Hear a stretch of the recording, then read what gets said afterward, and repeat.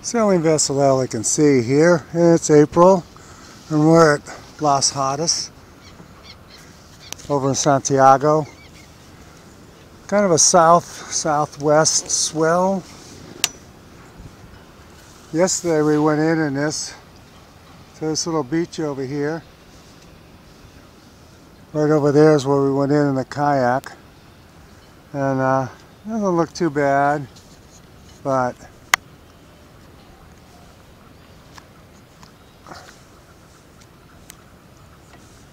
it can get pretty gnarly. We made it in okay. We waited till there was a break in the sets and got in.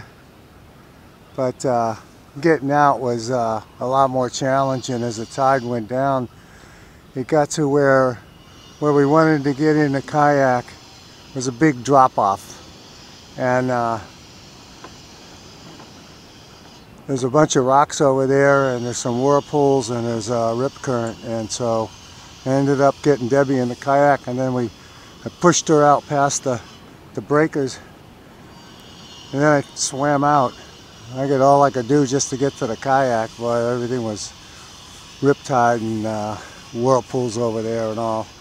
So we went over, and we had went to our usual restaurant, which you can see up there.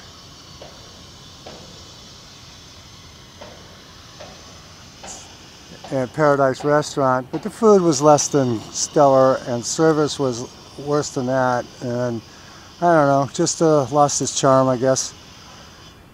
And they're working over there on those, but they have been for years now, and they're grinding and banging still, so who knows.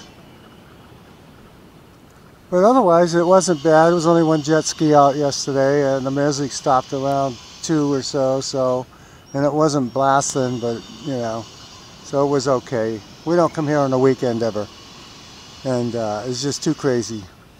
So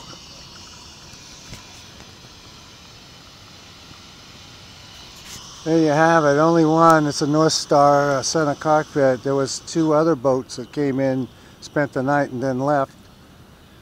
So there we go. We're off to the market. Debbie's birthday, and then we're leaving on the morning tide for back to Barra. Elegancy on the side.